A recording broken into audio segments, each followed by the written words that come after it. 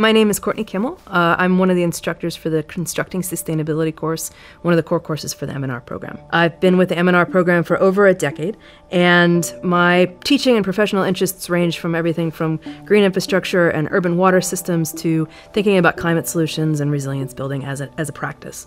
The challenges that our planet and our society face are exceedingly complex, and they demand leaders who can thoughtfully and meaningfully construct a safer and more sustainable future. So the Constructing Sustainability course is designed to provide students with that foundational knowledge and with some of the tools and the perspectives to be able to be that leader in the sustainability field.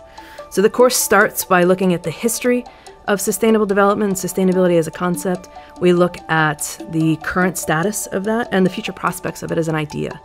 We'll look at the role of population, of economic development, and inequality in achieving sustainable development. We'll examine some of the frameworks for imagining what it looks like, assessing it, and then being able to communicate effectively what does sustainability mean. We'll look at some of the core values and the confirmation biases and some of our identity protective reasoning in how we approach sustainability challenges, so we have them in the front of our minds. You know, a lot of the values and the norms associated with sustainable development have been part of societies for a long time, but they've become more widespread, right? Like more widely accepted and cosmopolitan, and have become embedded in some of the practices and policies of public-private institutions around the world.